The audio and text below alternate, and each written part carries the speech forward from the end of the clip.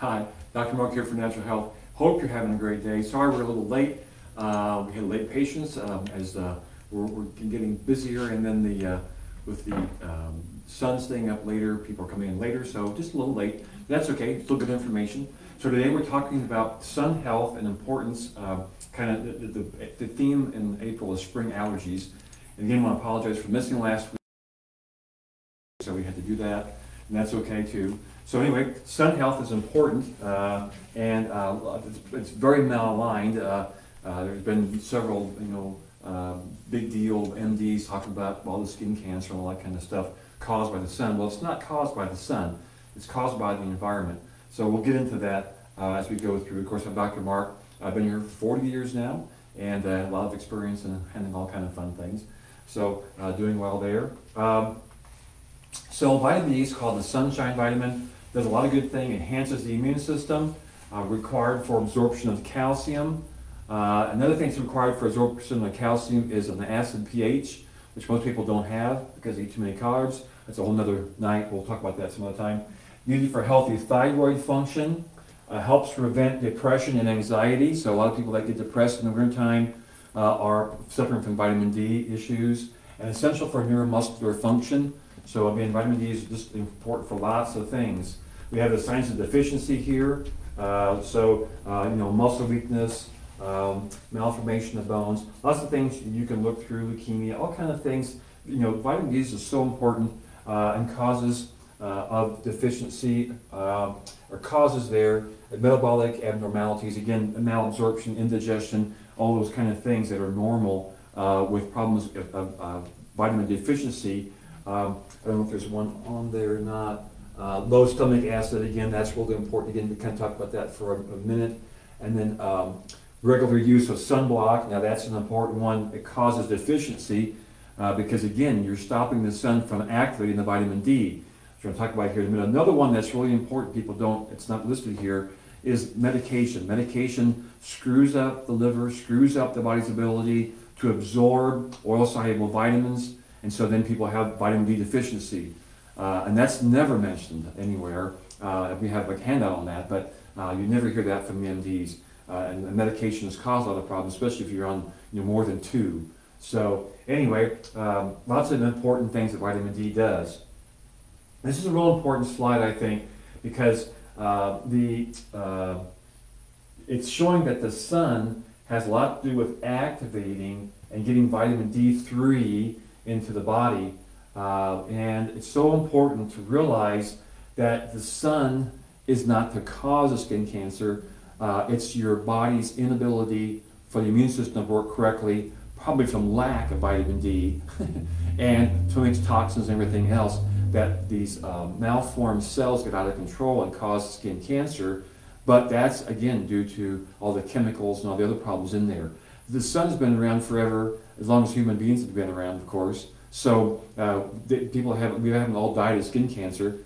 And so some people have more problems as they have fairer skin. Yes, that's true. But to avoid sun with sunblock is almost crazy. And to use sunblock, the other thing is a lot of sunblocks only have the UVA sunblock. So the UVB sunblock. So the UVA gets in there and causes a deeper burn, and you still don't get the vitamin D activation. So really important to understand what sunblocks actually do. So we never use sunblocks. We just use coconut oil on the body and try to, of course, limit your sun exposure in the beginning parts of the spring, summer, and then, just common sense, get a nice brown tan going, and then use the coconut oil afterwards, after sun tanning, so that you keep that oil on there. And then also don't take showers right after that. Kind of wait till the next day. Let your body absorb those good oils that the sun is helping with. And of course, the liver has to be involved, these liver enzyme pathways.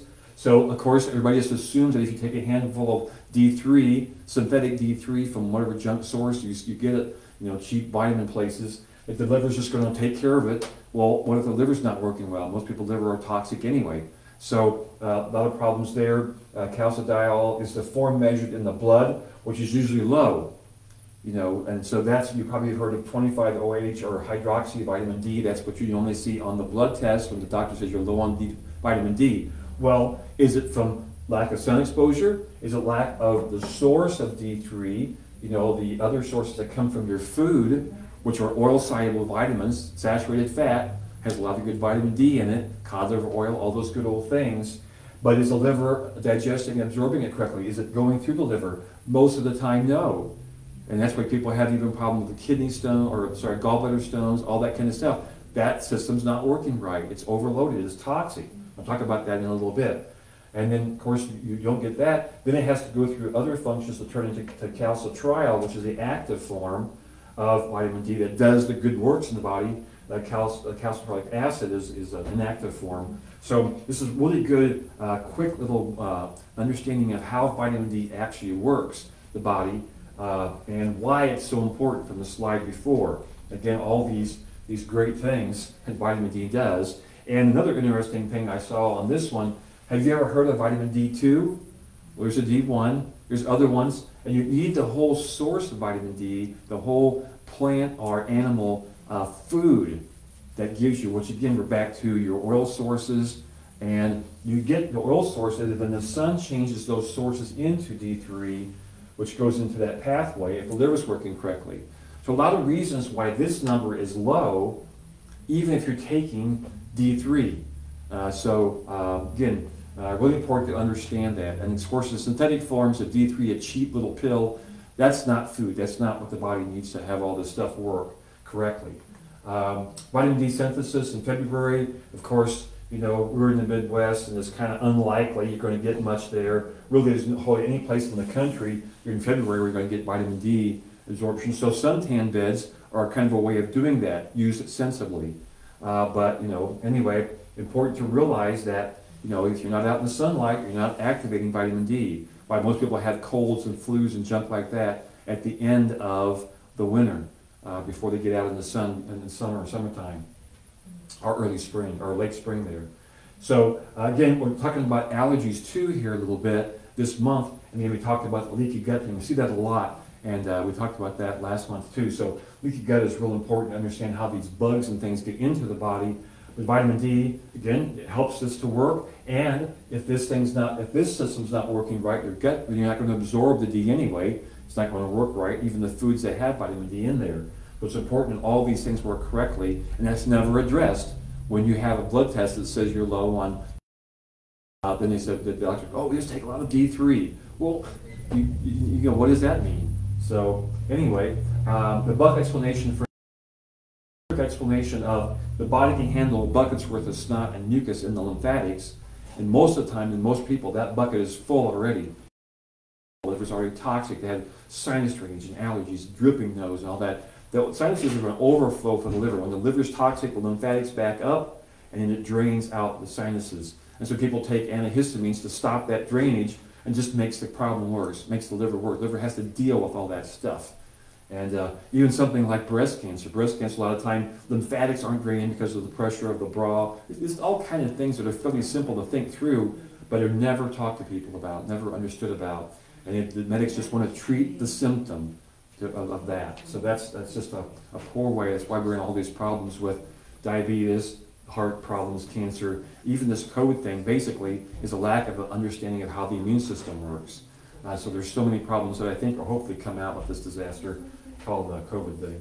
So Dr. Chip's up next. I think I've talked enough, and I better not say any more before I get too much trouble. So I'll let Dr. Chip take over. Have a great evening, and if we don't see you, have a great Easter.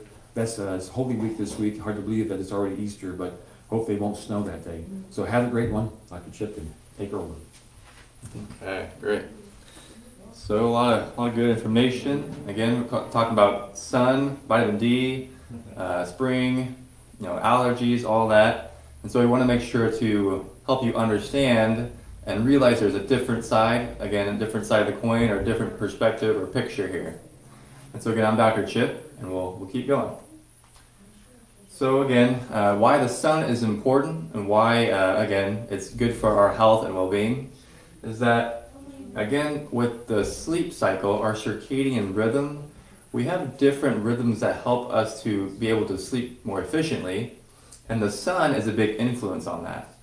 And so just like when you're getting prepared for bed and you're going to bed at night, you don't want bright lights in your room because your body is actually trying to sense whether it's time to go to sleep or to wake up. And that's actually based on the glands of your body, one being the pineal gland, helping to actually notice different light exposure.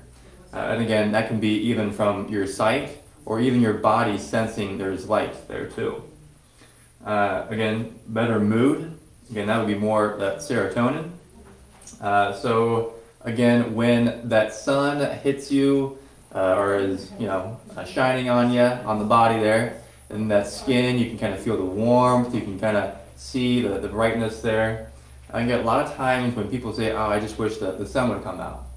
It's because they're getting that chemical release there too, and that helps to, you would say, calm the body there and bring it to more of an ease. And again, that's just kind of based on that chemical response there too. It says, sun worship to sun dread, UV rays good and bad. So again, sun worship, again, back way in the days there, people used to worship the sun, again, because sun gods and all that, because they knew the power and benefits of it. They knew to respect it.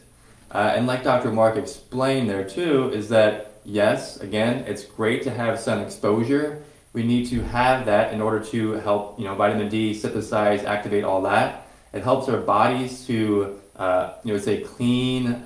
Sunlight is a very good way to clean the surface of our skin.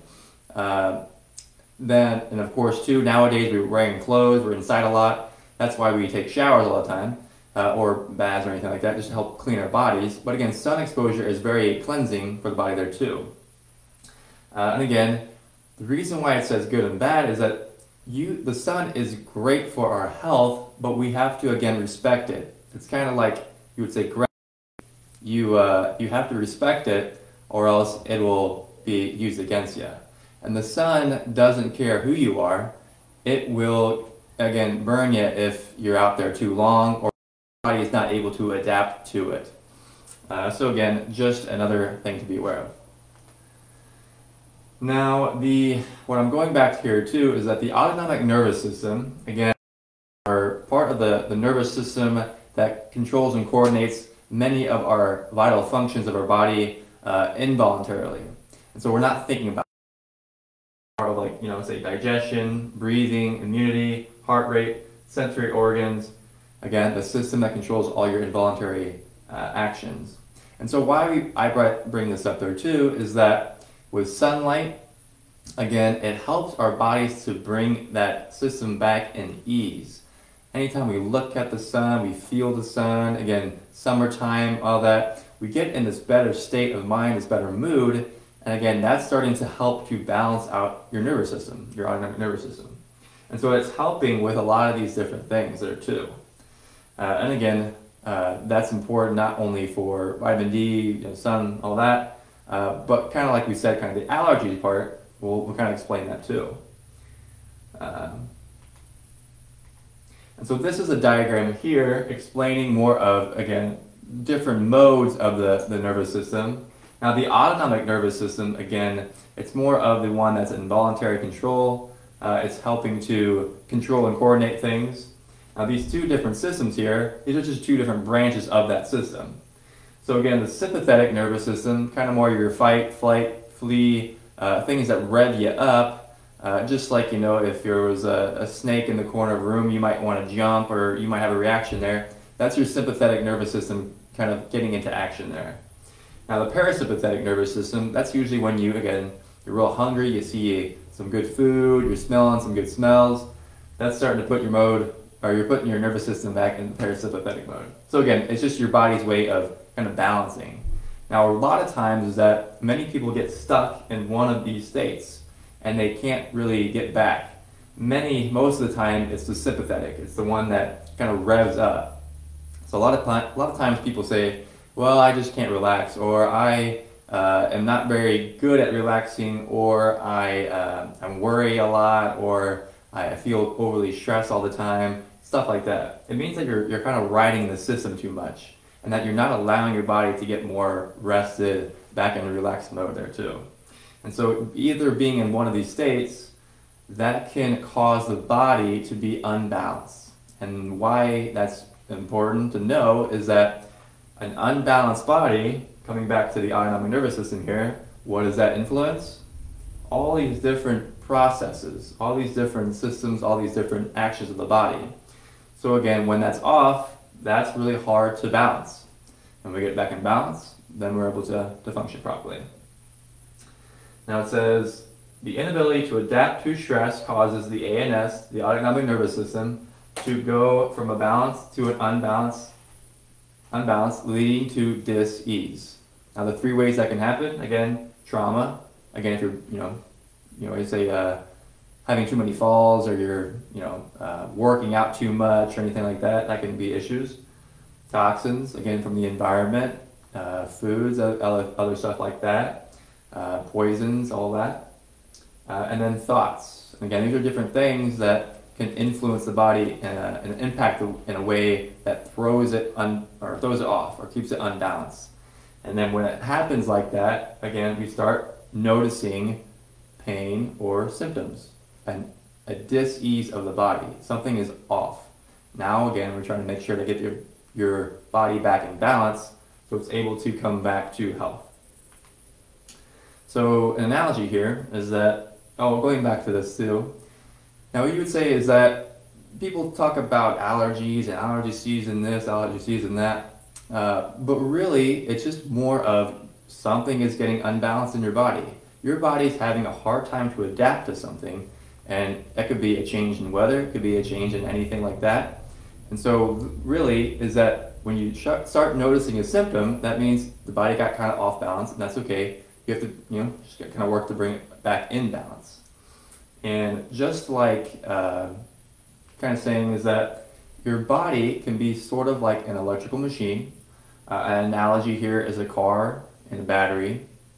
Now, the car can have really good, parts. It can have great tires. It can have a great motor. It can have, perfect gas. It can be all filled up, all tuned up. The windshield wipers are working well. Everything. But if it doesn't have a battery and doesn't have an electrical input to make it go or make it start, and that car is not moving anywhere. And so that's kind of more of that nervous system way of seeing it, more of getting that body back in balance. So when you're able to have a properly functioning battery, something that's able to power the car, then you can actually help to, run the car better. And that's kind of more referring to our brain and bodies. So I think, again, that is it for tonight. Again, hope you learned some good information. Now, again, you can always follow us at Natural Health Quincy IL at Facebook, YouTube, Variety on, and Instagram. Again, subscribe to our email list at naturalhealthquincy.com. We are located at 2000 Jefferson Street in Quincy, Illinois. The number is 217-228-2040. So again, thank you guys so much for watching. We'll stay tuned for more. Again, apologies for the late go on tonight's HealthShop. Again, having a death in the family, but it's all okay. But again, have a happy Easter weekend here, and we'll see you next week. So thank you so much.